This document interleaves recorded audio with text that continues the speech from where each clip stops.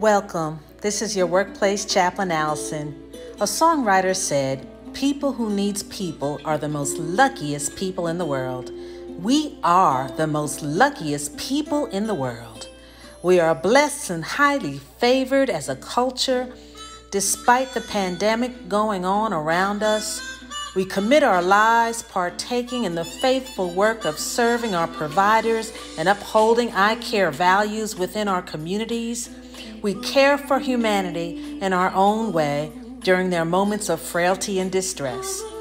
Our life's purpose is meaningful despite new challenges and circumstance forced upon us. This worldwide pandemic reminds us of our resilience on being in community. Can we use our minds and our faith to calm our insides and turn our frowns upside down? As professionals, we are not exempt from struggles of grief or loss that could make us frown. Grief and loss are understandably very tough, and sadness does have its seasons. Let us find hope in those memories or experiences that can also strengthen us. Zoom parties and rekindling old friendships are interactions strengthened by senses of belonging. What do you need to do to say yes that will bring you into being, community, and belonging? I don't live alone, yet I do realize I too get lonely sometimes. There are other times when we are very busy, serving others, and being accountable to important deadlines. During busy moments, we often need quietness, communing with self in sacred spaces. For me, my sacred space is lounging in my lawn chair with a book, perhaps wine or sacred time in prayer with God. We cannot give up now. We are a part of community. There should be no division in the body, but that its parts should have equal concern for each other.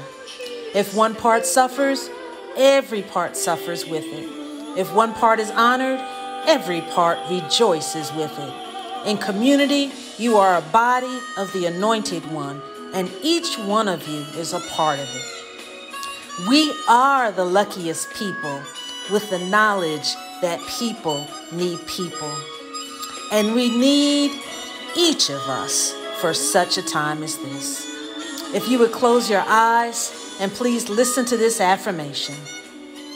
May we find our way to come out of isolation so it may encourage our own soul for resilience. May we be open to reunions, improved team, and relationships with others. And may these encounters be life-giving to us. May we be open to the knowledge that we may need community with ourselves for personal rest and quiet. And may we listen to our need to be in community with God so that we may feel a sense of healing through those things that are holy and sacred for us. Breathe in, breathe out. Breathe in, breathe out. Amen. Check out our HR is Taking Care of You email for information about spiritual care video reflections, employee support groups, or COVID-positive employee support groups. Or visit MS Teams to view my archive video reflections. The Chaplain song of the day is People by Barbara Streisand and Stevie Wonder. I Am Everyday People by Sly and the Family Stone. And Can't Give Up Now, Mary Mary. Have a satisfying day. Bye-bye.